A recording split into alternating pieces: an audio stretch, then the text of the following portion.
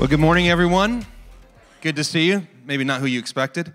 My name is David, and I serve as a lead pastor of a church in a suburb of Syracuse, Trinity Assembly in Clay, New York. And it's my privilege this morning to open up God's Word with you and teach. My wife and I live in Liverpool, and we have three beautiful little girls, 11, 8, and 5, Lilia, Caroline, and Madeline. And so I end up watching lots of kids' movies, kids' films. And last week we were watching Toy Story 4 together, which just came out on DVD. And so we ran out and we got it, and we were sitting together and we were watching it. If I'm being honest, they watched it. I took a nap, but we were together. Quality time, right? We were together. And one of the things I love about DVDs are the special extra features. And so we started to watch some of the features on Toy Story 4's DVD. And one of the features, they talked to the different animators and those who were storyboard directors and all the different people involved with the project, and they asked them the same question: what was your favorite toy when you were growing up? And so they are talking about different toys, and one of the people they interviewed, it might have been Tom Hanks, who does the voice of the character Woody in the movies. He said, you know, the great thing about toys is that they'll do whatever you want them to do. You can play with them however you want, and isn't that true? You've never seen a toy talk back to a kid saying, I don't want to do that. I don't want to play with that other toy. I don't want, give me my arm back. Like, toys don't say those sort of things.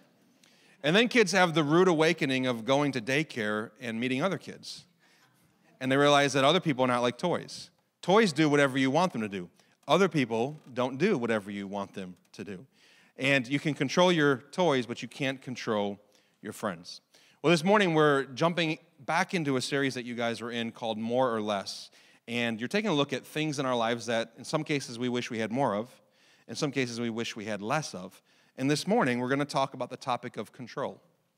I think if we're honest, we all probably wish we had more control. Control is simply the longing for things to go according to my plan, right? For every conversation, every relationship, every situation to go according to my plan. And if you're sitting there and you're honest right now, you're thinking, and? What's wrong with that? that sounds pretty good to me. That's what makes this topic, I think, dangerous, is because the desire to have everything go according to our plans, it seems so reasonable, seems so normal, it seems so human. Tim Keller said this. He said, the greatest nightmare of the approval addict is rejection. The greatest nightmare of the power addict is humiliation. The greatest nightmare of the comfort addict is suffering. But the greatest nightmare of the control addict is uncertainty. You know the saying, there's two things in life that are certain: death and taxes. If we could find a politician that would make those two things less certain, I think we would all know who to vote for next year. I would say in upstate New York, we know two other things that are certain. Number one, everyone's going to forget how to drive when it snows the first time this year. And number two, the Bills are going to find a way to break our hearts, right? So there are some things in life that are certain. But beyond that, there's really not a lot of certainty in life. And actually what you've probably learned if you've lived any life at all is that the things that appear certain one day can all of a sudden be uncertain the next day. One diagnosis away from uncertainty. One phone call, one tragedy, one decision, either is a decision of your making or a decision of someone else's making, it leads you from a place where you thought things were certain to all of a sudden they're uncertain. Uncertainty is the nightmare of the person who's addicted to control. And this morning, what we're going to do together in our time is we're going to look at an ancient story. It took place about 1,100 years before Jesus was born, so over 3,000 years ago. It's an ancient story, but I think it actually has a lot to say to our lives today. And just to give you some context as we look at this story and learn some helpful things about the topic of control, we're going to be in 1 Samuel chapter 4. In the Old Testament, God is accomplishing his sovereign redemptive plan, and he's forming a people through whom he can give us Jesus. And he chooses a man named Abraham, and Abraham becomes a family, and they become a people. And in Egyptian slavery, they really become a large people, and then eventually they become a nation. And in 1 Samuel chapter 4, they're sort of in the birth pains of becoming a nation here. They're coming out of the seasons where they had judges who would lead them. They don't have kings yet. And right now, their primary leader in the people of Israel is a man named Eli. Eli is a priest, and he's not just a spiritual leader, but in many ways he's a civil leader for the people of Israel. And they're in a time where they're having to fight for their lives against enemies. They're fighting for land, and they're fighting for their lives, and one of their great enemies is the Philistines. And they have a battle against the Philistines in the beginning of 1 Samuel chapter 4, and they lose that battle. And in losing that battle, 4,000 of their friends are killed. And so let's look at what they did after this battle. Beginning in verse 3 of 1 Samuel chapter 4, I'm reading to you from the ESV. It says this, when the people came to the camp, the elders of Israel, the leadership, they said, why has the Lord defeated us today before the Philistines? Let us bring the ark of the covenant of the Lord here from Shiloh, that it may come among us and save us from the power of our enemies. So the people sent to Shiloh and brought from there the ark of the covenant of the Lord of hosts, who is enthroned on the cherubim. And the two sons of Eli, Hophni and Phinehas, who were actually wicked men, they were there with the ark of the covenant of God. And as soon as the ark of the covenant of the Lord came into the camp, all Israel gave a mighty shout, so that all the earth resounded. And the Philistines heard the noise of the shouting, and they said, what does this great shouting in the camp of the Hebrews mean? And when they learned that the ark of the Lord had come to the camp, the Philistines were afraid, for they said, a god has come into the camp. And they said, woe to us, for nothing like this has ever happened before. They thought like an actual deity had come into their camp. Woe to us, who can deliver us from the power of these mighty gods? These are the gods who struck the Egyptians with every sort of plague in the wilderness. Take courage and be men, O Philistines, lest you become slaves to the Hebrews as they have been to you. Be men and fight. So the Philistines fought, and Israel was defeated. And they fled, every man to his home. And there was a very great slaughter. For 30,000 foot soldiers of Israel fell. And the ark of God was captured. And the two sons of Eli, Hophni and Phinehas, died. Two things really that we learn in this story about control. And the first thing is simply this, that control is an illusion. Control is an illusion. And it's an illusion of our own making. So the Israelites thought that they could control the outcome of the battle by getting the Ark of the Covenant. They thought that they were in control, but control is an illusion. The Ark of the Covenant was a wooden box made out of acacia wood. And God had instructed the Israelites to make this. And it really, in many ways, represented the presence of God dwelling amongst his people. It was overlaid with gold, and on top of it were 4 gold rings, and there were 2 golden sticks that they would use to carry it. And there was a cherubim, small angels on top, representing the mercy seat where God would come and sit and dwell with his people. And inside the Ark of the Covenant were the stone tablets, that the commandments that God had given to Moses on Mount Sinai. This was the most sacred possession that the Israelites had, because those 10 commandments reminded them of the most significant divine encounter, the defining encounter that they had with God, where God said, you will be my people and I will be your God.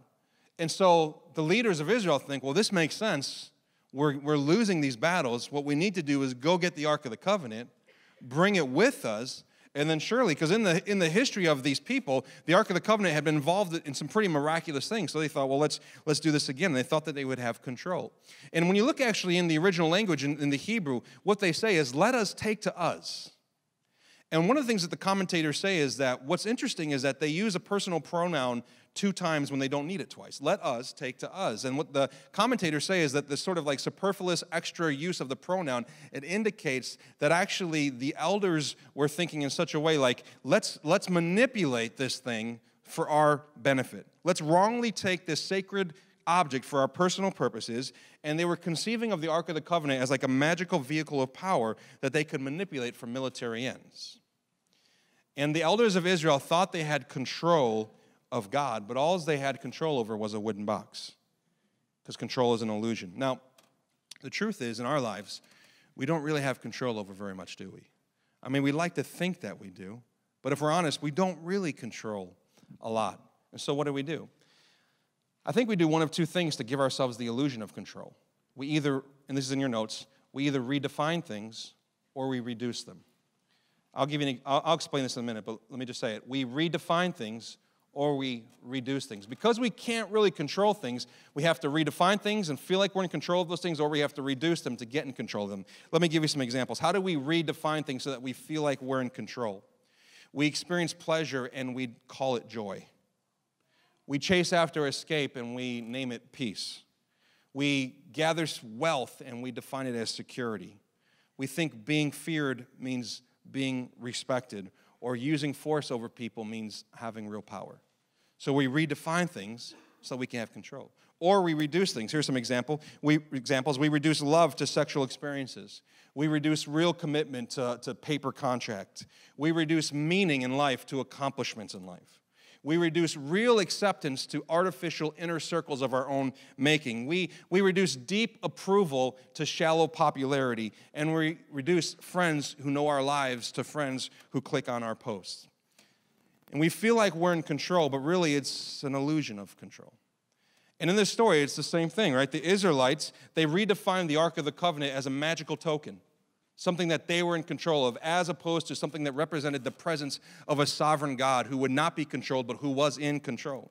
They reduced the presence of God to a wooden box. And what they're doing in this story is they're using God, they're using God to try to gain control over the circumstances of their lives. And I know we might feel like, well, what does that have to do with us? If you're a Christian, if you've been in church a long time, it probably has a lot to do with you. Because a lot of us use God to try to gain control. And there's actually a terrible history of this in mankind of doing this. But what we do is basically we use our relationship with God in an attempt to control things in our lives. And when we do that, we see God not as beautiful, but we see him as useful. He's not an end in and of himself, but he's a means to an end. And so even our religious behavior is our attempt to control God. Even our spirituality, even our religiosity, even our serving, even our giving, the things that we do, our standing and our singing and our showing up on Sunday mornings, we show up because we think, well, this will give me more control over how God treats me and how my life goes. And in those moments, we're reducing God from beautiful to useful. Even when you do this, by the way, even your good works, even your best works, at best, it's an attempt for you to control your reputation. And at worst, it's an attempt for you to control your salvation. And we're trusting in ourselves. And I think this is in your notes, but we look at irreligious people and we say, well, look at them. They're trying to control the world by breaking all the rules. But religious people try to control the world by keeping all the rules. And in keeping all the rules, we think we've indebted God to us. And now he owes us certain things. And this is what's happening here. They're using God to gain control. Now, beyond this story, realize that you don't just use God to gain control. It's part of our nature to use anything and everything to gain control. We have to have control. And listen, if we can't control one area of our lives, then we double down in another area. Let me explain.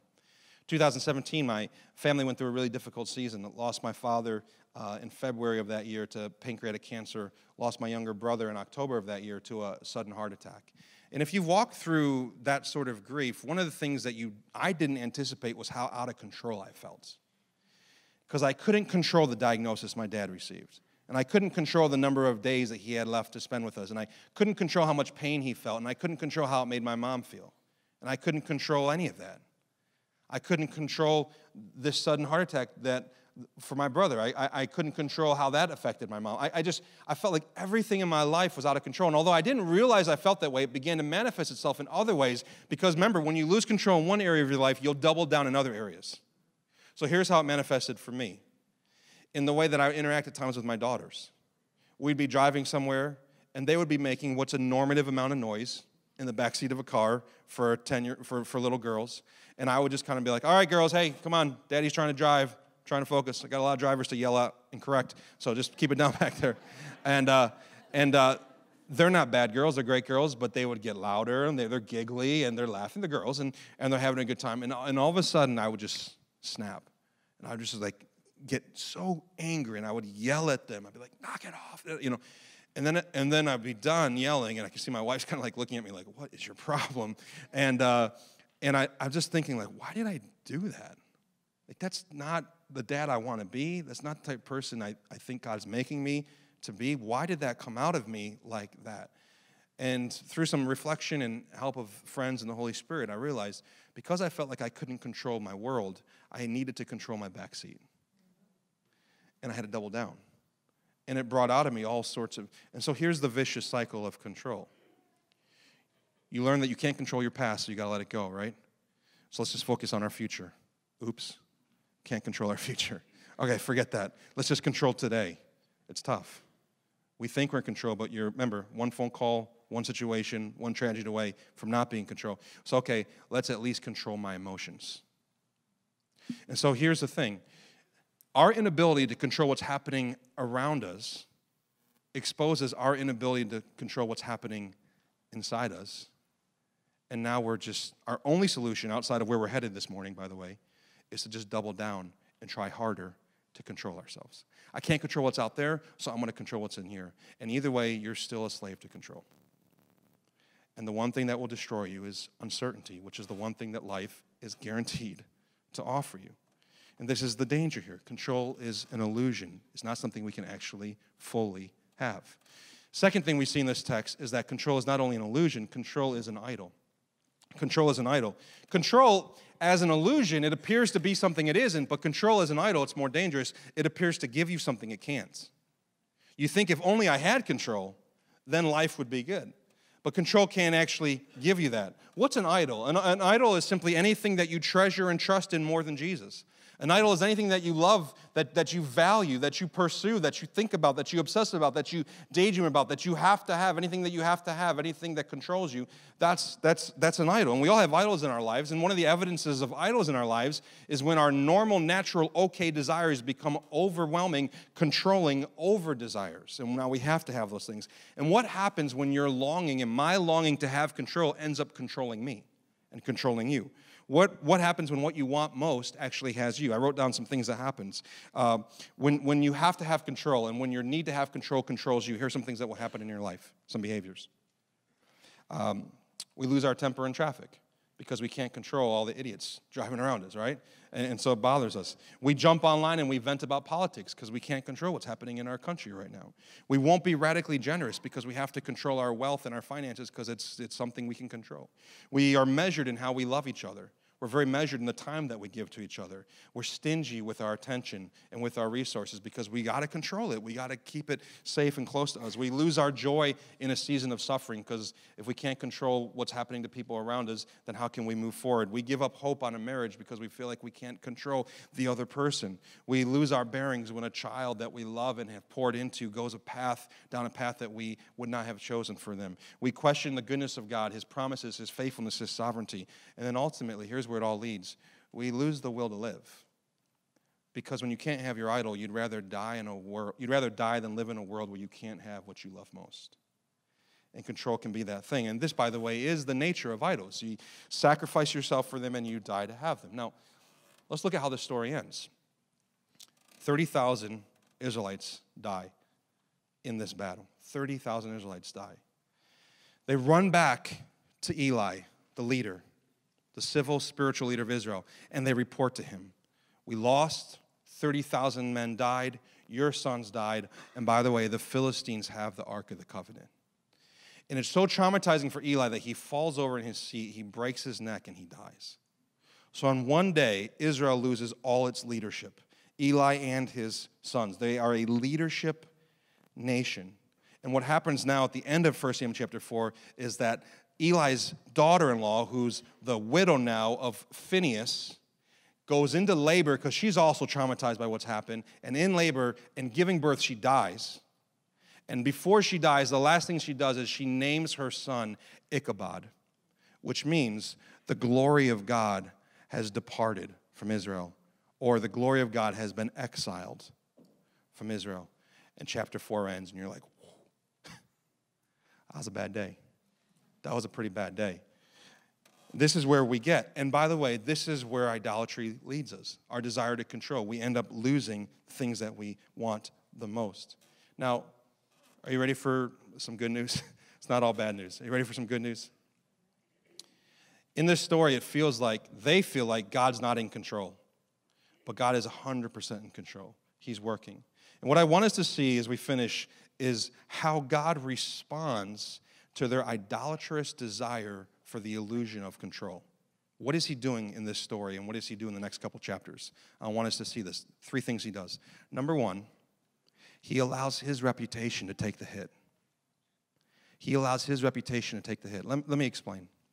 In the ancient Near Eastern culture, all of these people groups, the Israelites, the Philistines, the Moabites, all those ites, every single one of them, there was no such thing as secular humanism back then. Everybody believed in the divine.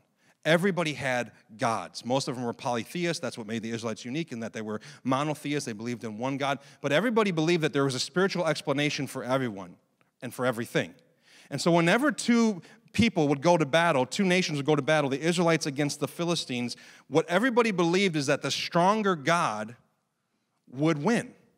Whoever was serving the stronger God, that's the nation that would win that battle. And that's the explanation that they all believed for victory and defeat in battle back then in the ancient Near Eastern world. And so when God allowed Israel to walk into defeat and lose to the Philistines, he actually was allowing his reputation to take a hit. He's the one that now they said, oh, see that God, that Yahweh God, he's not as powerful. I mean, we just beat them back to back when we're killing them. That God is a false God. He has no power. He allows his reputation to take the hit. The second thing he does in this story is he allows himself to be placed in the hands of the enemy. The Philistines take him. They bring them into his temple. But the third thing that he does, and I love this, is that in spite of that, or through both of those, he allows his reputation to take the hit. He allows himself to be in the hands of his enemies. He accomplishes his greater purpose. We won't read it, but in 1 Samuel chapter 5, the Philistines bring the Ark of the Covenant into their temple, and they put it next to their god Dagon. And they go to bed feeling pretty good about themselves. And they walk in the next morning, and Dagon is falling over right in front of the Ark of the Covenant. And they're like, this is kind of weird. And they're like, well, maybe the cleaning company bumped it and knocked it over. So they just kind of like, they prop it back up, and they go back to bed, and they walk in. And now this time he's fallen over, and the hands of this idol are now cut off, and his head is cut off. And they're like, uh-oh, we've messed with the wrong God. And what we see God doing here is he begins to reveal his power from a place of weakness. He begins to accomplish his victory on his terms, in his ways. And long story short, the Philistines are like, we don't want this thing anymore. We can't control it. They know they can't control it, even though the Israelites thought they could control it. We're just going to send it back. And it goes back to Israel. And what happens in 1 Samuel chapter 7 is that a young man rises up to fill the leadership void, and his name is Samuel. And Samuel stands up and says to the nation of Israel, if you will turn away from your idols like control, if you will turn back to God, he will lead you into victory over the Philistines. And in 1 Samuel chapter 7, the Israelites and the Philistines fight again, and this time Israel destroys and defeats the Philistines. And 7 chapters after this man Samuel walks into the home of Jesse, who has 8 sons, and he anoints the youngest, whose name is David, who we will know to be King David. And through the line of King David, someday will come King Jesus.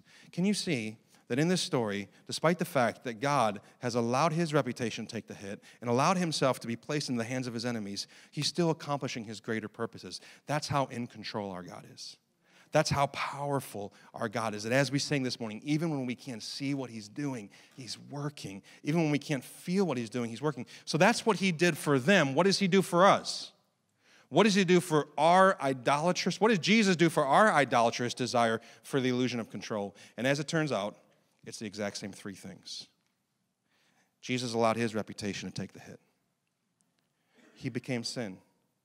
He became human first. He wrapped himself in flesh.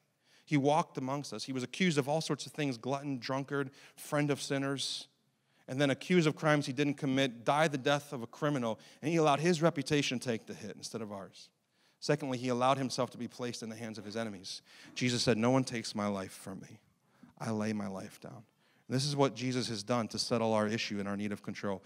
And then lastly, he accomplished his greater purposes through it. At the cross, Jesus provided us with the certainty of his work, the security of his love, and everything about the cross, if you see it, if the Spirit will help you to see the cross this morning, everything about the cross speaks to your fears, that you're not good enough, that you're not in control, your anxiety, your need to be in control. And here's what the cross does. It invites us to trust. If this God will do this for us, if he will take the hit for us, if he will allow himself to be placed in the hands of his enemies for us, will he not work out his good purposes in us, through us, and for us? We want more control. But here's the good news and the bad news. God isn't interested in giving you more control. God's interested in inviting you to trust that he's in control. When I was in college, I spent 2 months in New York City doing an internship. While I was there, I needed to get a haircut, and I walked into this barbershop in Queens. Nobody was speaking English in there, but they knew why I was there. And so I sat down, and most barbershops, they ask you, what kind of haircut do you want? Not this place.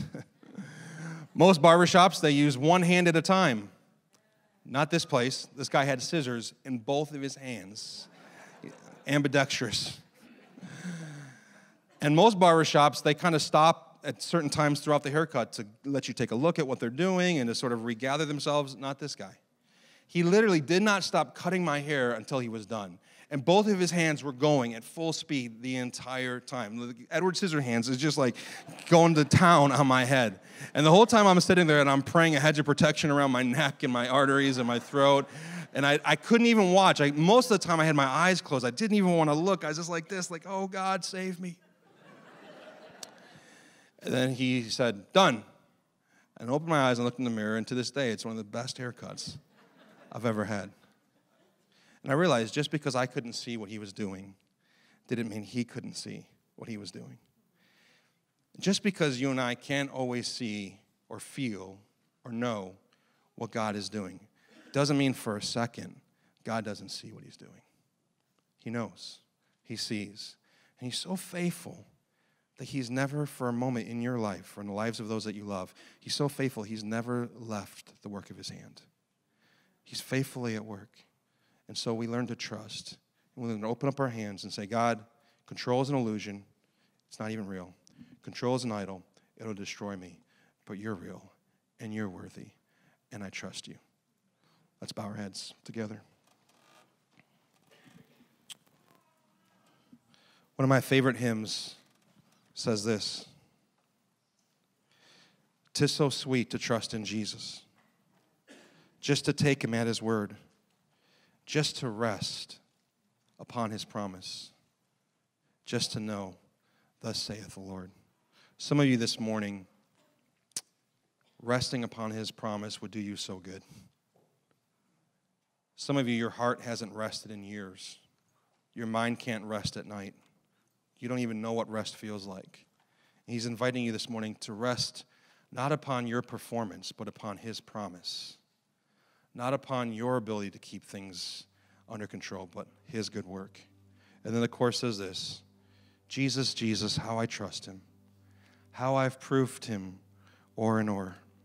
Jesus, Jesus, precious Jesus, oh, for grace to trust him more. You can either crave for control or you can receive grace to trust. This morning, Holy Spirit, give us the grace we need to trust you. Let's stand together this morning and respond in song.